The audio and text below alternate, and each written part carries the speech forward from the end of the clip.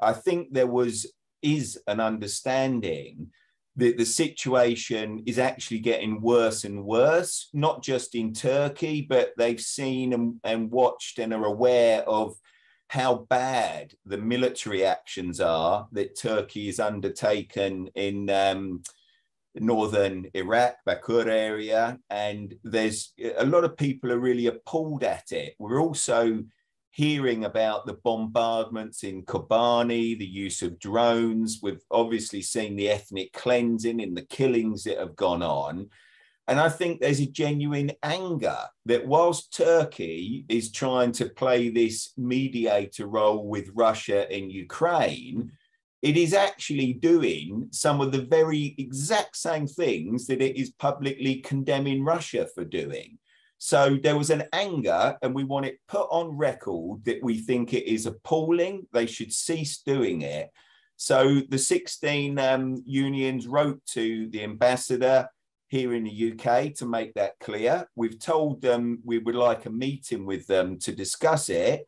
We haven't had a reply. It was only sent a few days ago, but I'm almost completely sure they will do as usual and won't reply, will ignore it. In fact, I have here, the last time we wrote about the need to free Abdullah Öcalan, they simply refused to accept the letter and sent it back. So I would expect a similar sort of reply, but we will keep trying. And I think refusing to even meet and discuss it shows how afraid they are of even talking about the issue. Yeah, we've been firmly of the opinion for a number of years that there can only be a negotiated solution to the conflict there.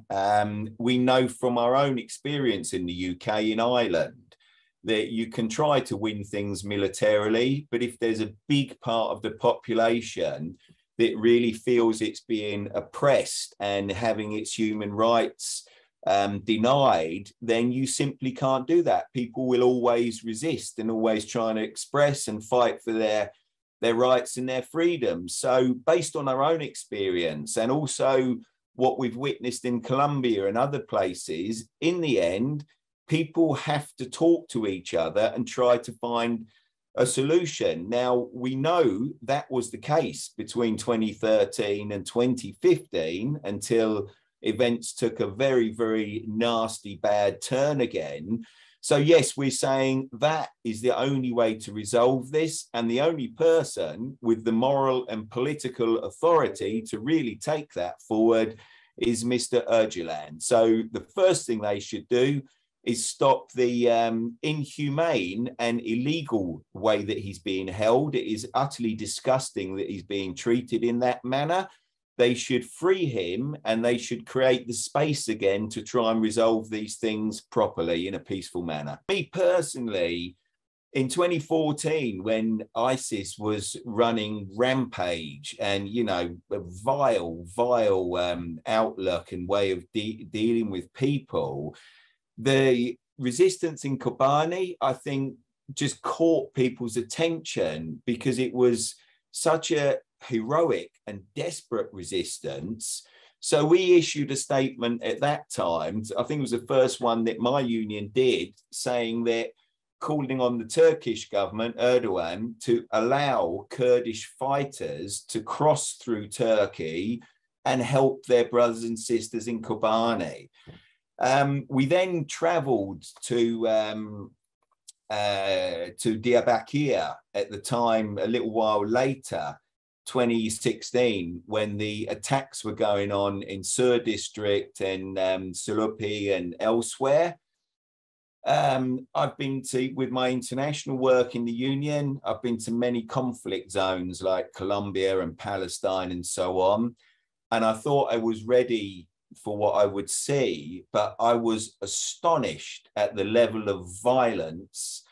And frankly, it felt like the Syrian civil war was taking place in Turkey. So we came back and you know, started to discuss how we should build the solidarity. And we figured the best way to do it was around the campaign to free Abdullah Öcalan as part of a wider peace process. But personally, I started reading and getting to understand in much more detail what the history was, what the principles were, how the Kurdish political movement had evolved over time, how Öcalan, I always say, helped the left, in my view, move out of some of the straitjacket we were in of thinking and to think more creatively with the ideas of democratic confederalism and so on. And then having had the privilege of seeing some of those ideas put into action in Rojava, even in Diyarbakir, when the HDP were in charge, some of the progressive politics, the co-chair system, the respect for women's rights.